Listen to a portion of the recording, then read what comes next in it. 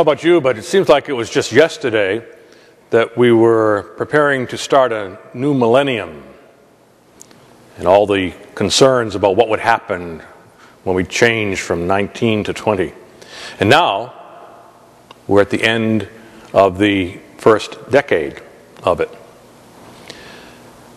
It's good to come together and pray as we turn the page to a brand new year.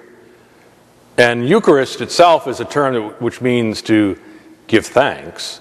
So part of what engages us today is thankfulness for what's happened in the past year.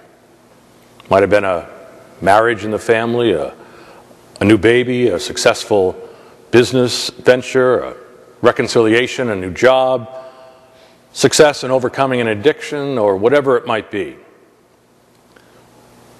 But in reality, for many others of us, it might not be so obvious why we should be giving thanks for what happened in 2008.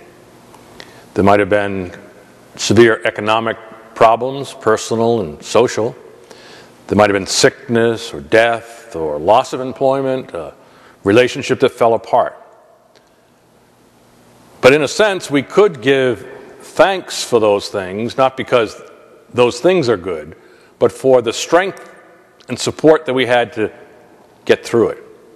That the assistance of friends and family and faith that enables us to look forward, to go on.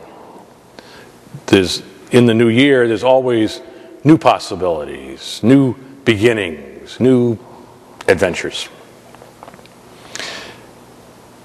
As we pray on this feast that honors Mary, maybe in a special way we could ask for her to intercede for us, and asking God to give us the strength and the fortitude to face the challenges that may well be ahead.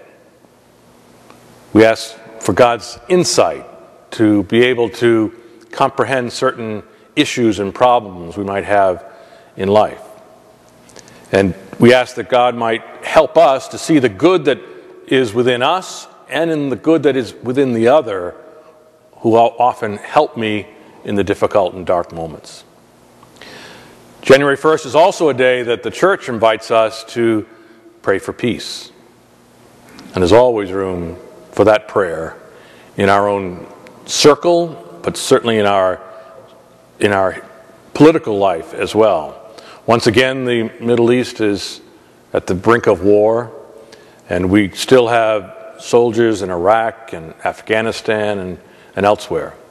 May our thoughts and prayers tonight be for peace.